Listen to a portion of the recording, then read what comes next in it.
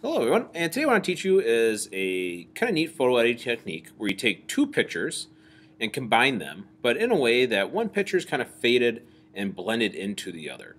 So I have two pictures here that I'm going to use. I have a picture of a school here, and then I have a picture of its mascot.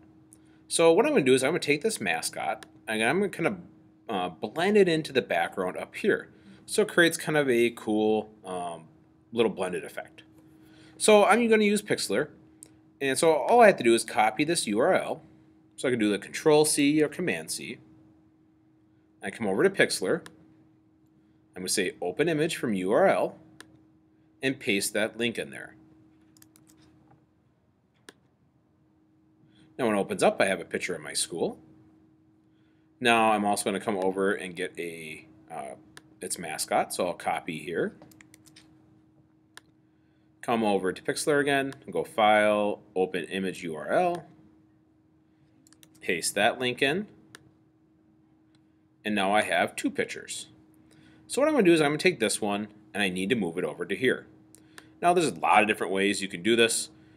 This is actually pretty easy because luckily this picture actually has a transparent background, so I don't have to fuss with trying to get rid of the background or anything. So I'm just going to do Edit, Select All. So you can see I selected all this picture. I'm going to do Edit Copy. I'll come over to my school picture here.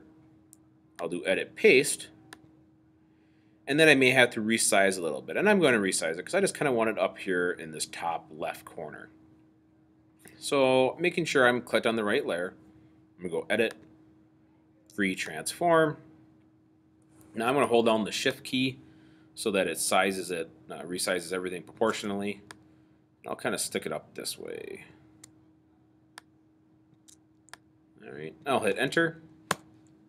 So now what I want to do is I want to kind of blend this mascot into the background.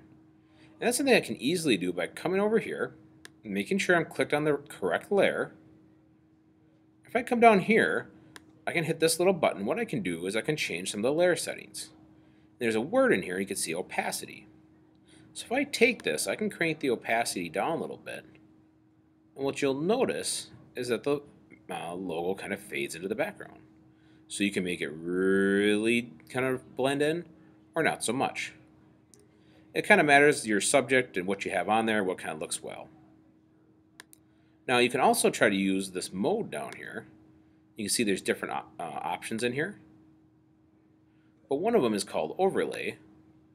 Sometimes you can kind of do overlay and it kind of gets a cool effect there too. But once again, sometimes you don't have as much control because overlay is a predetermined setting. Here it's kind of cool, but it blends in a little too much over here for my liking.